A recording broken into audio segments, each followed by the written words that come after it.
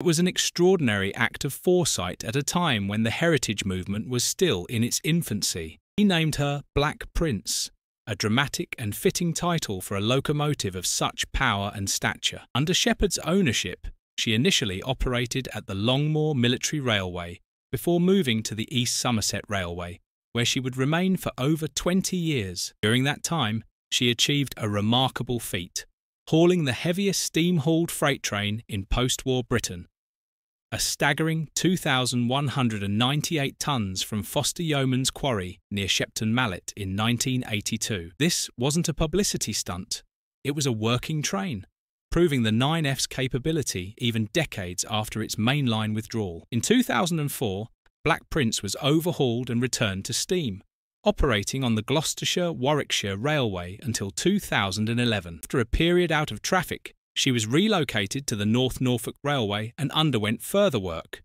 returning to service for a time and thrilling new generations of enthusiasts. By 2023, after more than 6 decades of industrial and preservation service, BlackPrince was retired from active duty and moved to the Bressingham Steam Museum, where she is now on static display.